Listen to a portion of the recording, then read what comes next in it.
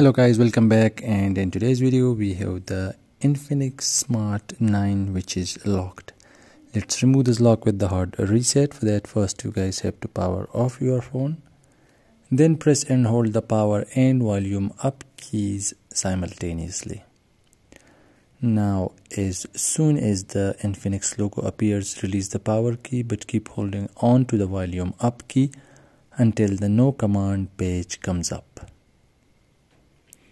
Then again here press the power and volume up keys for the recovery menu. Then inside the recovery menu, use volume keys to move the option and use power key to select an option. Select wipe data, then factory data reset, and it will completely erase all the data from your phone. After that, select reboot system now.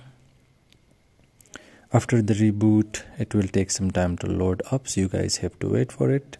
Then set up your phone, and after completing this setup, you guys will be able to use your phone again.